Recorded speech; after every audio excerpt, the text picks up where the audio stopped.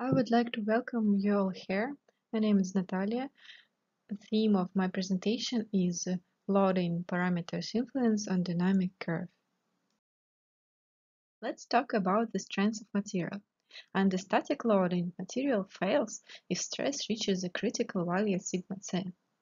But in case of dynamic loads, material can withstand higher stress than sigma c, and ultimate stress rises as load rate increases. Such stress rate dependence of ultimate stress are presented on picture 1. Usually the dynamic curves are considered as a characteristic of material and used in studies and calculation as dynamic material strength. However, the recent experimental work show that dynamic curve is not stable and can change for different parameters of loading. That will bring us the following questions. What should we consider as dynamic strength? And how to predict dynamic strength in theoretical calculations. In the study, I will try to answer these questions. Aims of the study include the modeling of dynamic curves and consider how it changes for different load parameters. Also, calculation results should be verified with experimental data.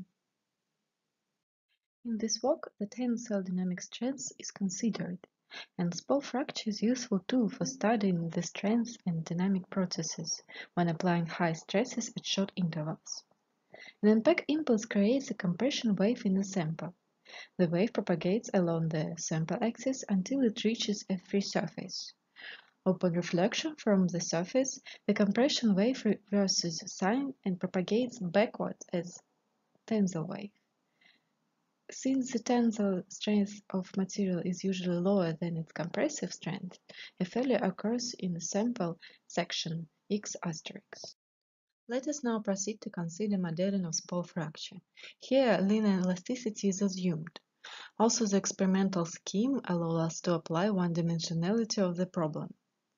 Thus, the time profile of stress can be obtained from the solution of the wave problem for a displacement W with boundary and initial conditions.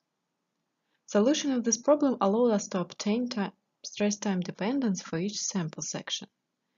Here V is the velocity of particles on the free surface, ρ is the density, and c is the sound velocity of the material. Here on the slide we can see a typical signal record from the laser interferometer that measures the free surface velocity. The first global minimum corresponds to the moment of registration by interferometer of spalling in the material. The further oscillation corresponds to wave movement along the spalled layer of the material. Duration of this rebound allows us to find the spall section. Also, from the graph we can obtain the impact impulse form that is necessary in further stress calculation.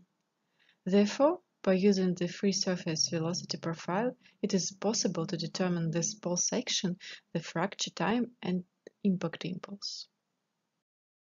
Now we have all data to calculate stress-time dependence in spall section. Here you can see calculation for experiment presented on previous slide. Negative values of stress are taken to be compressive stress, and positive values are tensile stress. The dashed line here is stress calculated according to the equation presented on the slide, and the solid line is stress that material can withstand. Fracture occurs at time t asterisk. Thus, we can obtain the ultimate stresses and tensile stress rate. This data will allow us to build dynamic stress dependence for experiments. In the modeling of dynamic curve for various input forms, there were two ways of changing the loading rate, keeping proportion of the input form. In the first, the amplitude P is fixed, and the duration changes, as we see in the left picture.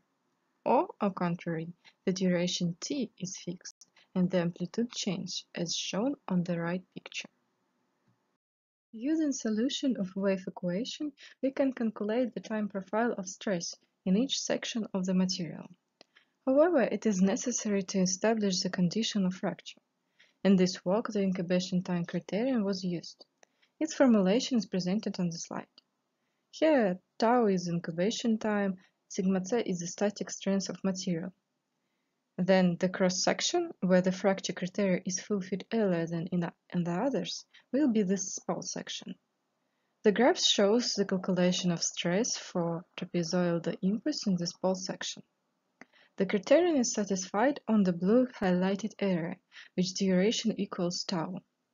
At the end of the area, fracture occurs that is indicated by an asterisk on the graph. To verify the model, it is necessary to select experimental data where the impact impulse varied according the ways described above.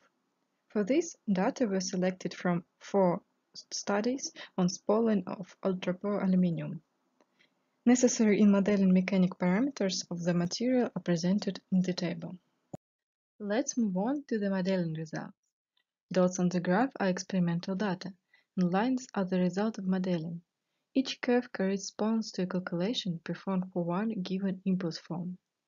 The obtained dependencies are presented for 2 waves of stress rate changing. When modeling the left graph, the impulse duration was changing. For the right graph, the amplitude was changing. In this case, there is a limit amplitude below which fracture doesn't occur. This is shown on the right picture.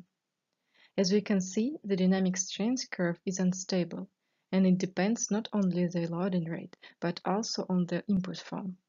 Additionally, the obtained calculations correlate well with experimental data.